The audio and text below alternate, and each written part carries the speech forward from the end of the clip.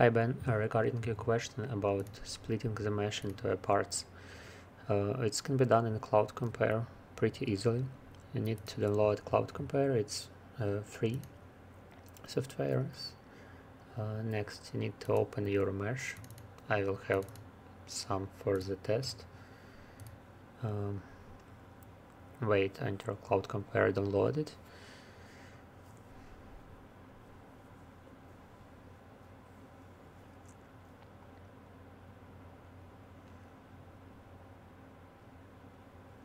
After that you need to select your mesh file, click here on the cross-section tool, and you need to adjust the size of the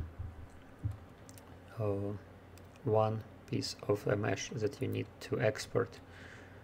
You mentioned that you need 500 meters to 500, but my example is a little bit smaller, so I will use probably like 100 meters.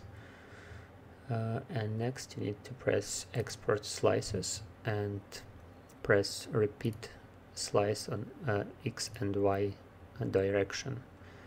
After that press OK and wait until Cloud Compare will split a mesh into parts. So now you can see that you have the mesh you start with, and also another one with a lot of small pieces. You can turn them off, all of them, and next you can just turn on each of them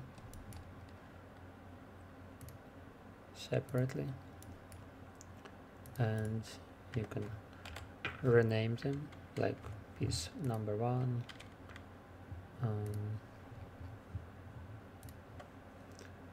the next one will be number 2, and you can save them separately as a separate file on different mesh format. Probably FBX will work for you, and press save, and the things need to be done with all the pieces separately. Hope that helps.